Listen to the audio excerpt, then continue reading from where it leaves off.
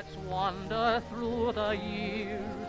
'Twill bring both joys and tears, all cherished memories among our souvenirs.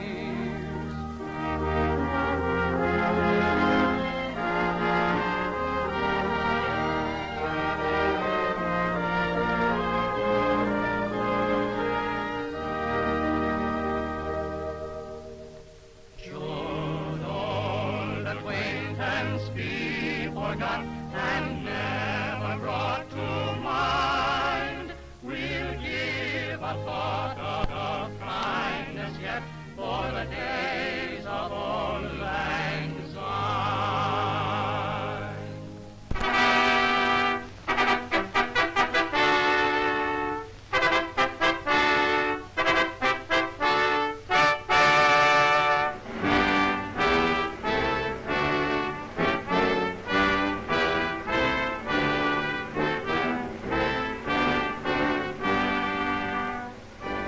Queen Victoria.